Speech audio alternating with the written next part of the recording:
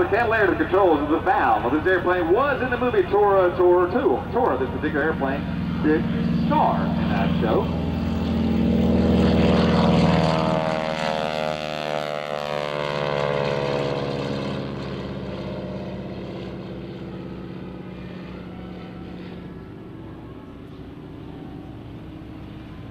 Next, carrier base, TBM.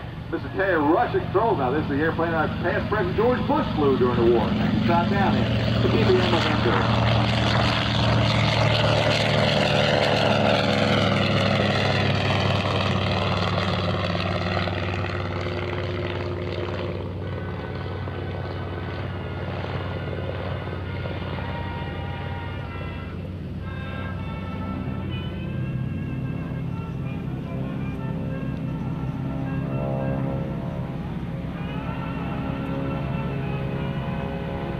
I'll take over now with Mr. Dan Dameo at the controls, the FG-1D Corsair.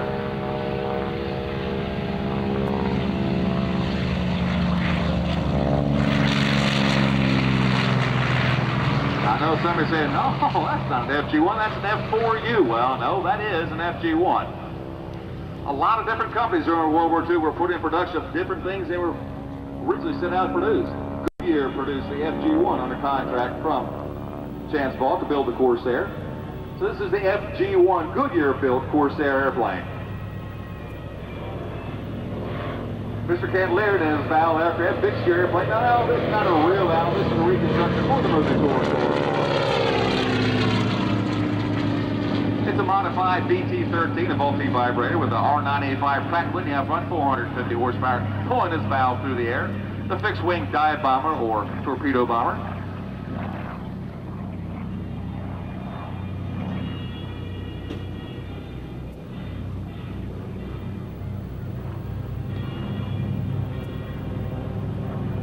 TBM first flown August 1st, 1941. The TBM Avenger has been seen as a mid-wing torpedo airplane. You see the size of the airplane, you saw how fast it got off the runway. It was a carrier-based airplane. Powered by the same engine as one of the engines on top of the B-25 Panchito and the B-25 bomber. It's a Wright R-2600. The Eastern Division of General Motors was contracted and recorded the source of supply to build the TBM Avenger.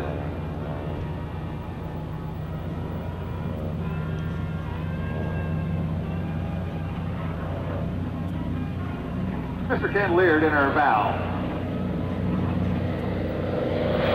Chauffeur from Tora.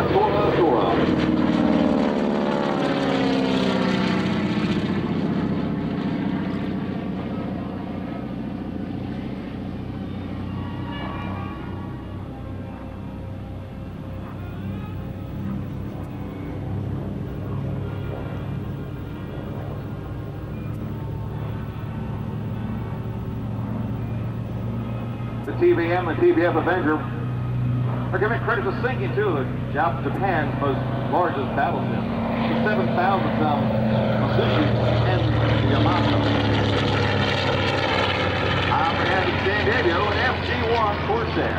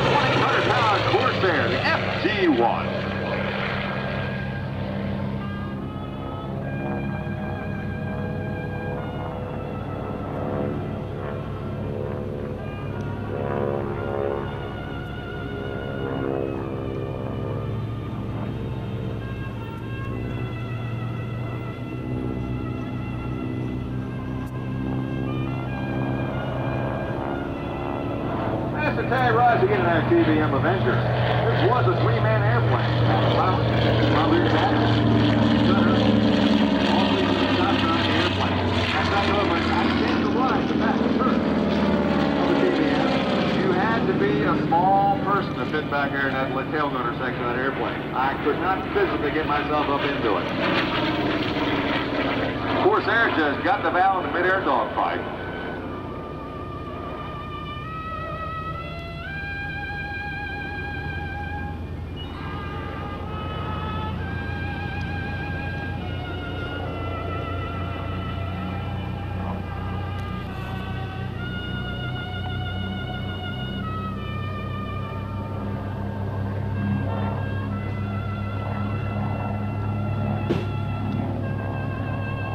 The Grumman TBM or TBM Avenger high flying for today, the 40 wing design was done at a dining room table with a rubber eraser and a paper clip. It's how to design the folding wings of the Grumman, the Wildcat, the Hellcat, the Grumman.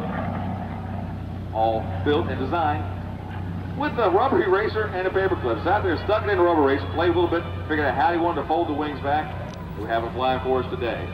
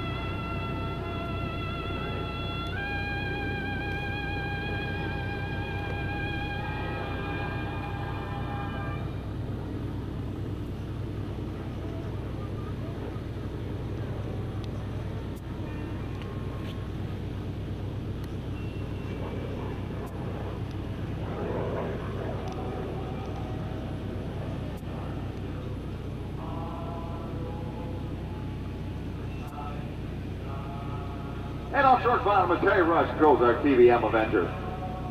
The General Motors built airplane now, so Brewster also built the Corsair. So that was an F3A Corsair manufactured by the Brewster Manufacturing Company.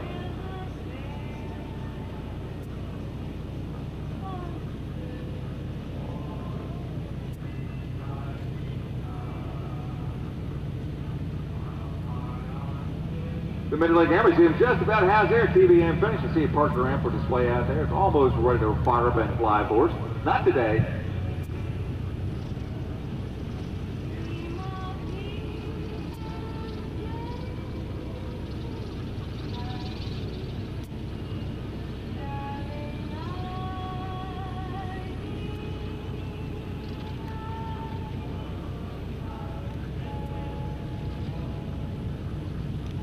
And we're going to be lucky this afternoon. We're going to have Terry fold the wings right in front of us today. So we get the Mustang pulled out of the way, get Terry taxed down the ramp, and he's going to fold the wings for us right at Air Show Center. Get a picture of how this works.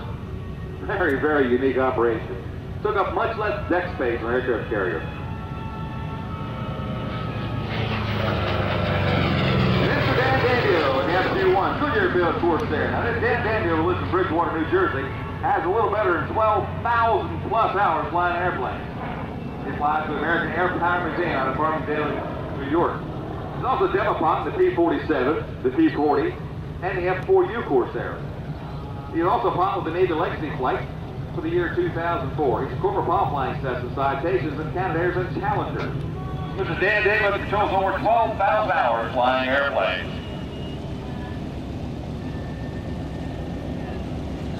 Now you take a look at the Corsair, you see the form of the bent wing fighter. Now, there's a reason that the wings of the airplane. He put the R-2800 radial engine on the biggest, most powerful engine, 2,000 horsepower radial engine. Folded up fuselage behind it. You need such a big prop to make it work. The prop of these long landing legs had to do so long. They couldn't keep the wing straight. They actually bent the wing of the airplane. Made the landing gear shorter, made them carrier-based aircraft.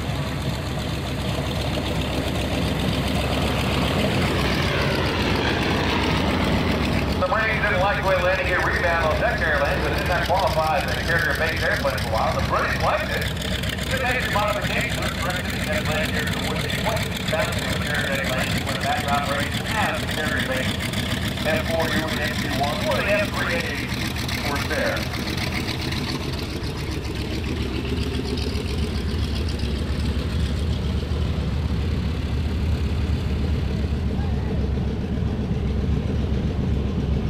Now the Corsair carries a total of 6 50 caliber machine guns located in the wings.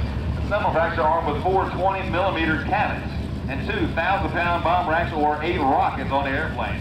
A total of 12,571 Corsairs were built. There's only 12 flying in the world today. That's why I'm saying, folks, it's our donations that keep these airplanes flying. Over 12,000 were built, less than 12 flying today. As Dan Dameo brings the FG-1 Corsair back and slow rolls the airplane right down there to the center line. Boys, big old R-2800 pulling that Corsair through the air. Now the ailerons on this Corsair are plywood covered in fabric. They're not all sheet metal or metal as the later F4U Corsairs. From the left, Mr. Dan Dameo at the controls of the FG-1 Corsair. Robin May's there is by the TV series. Bob Black Sheep flying the Corsair Sport.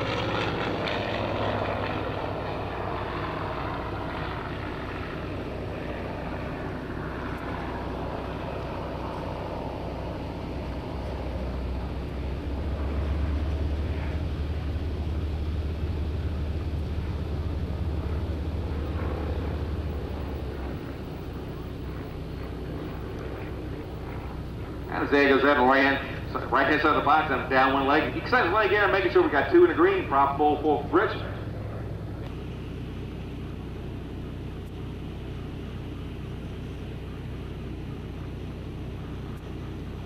Here it is, fellas.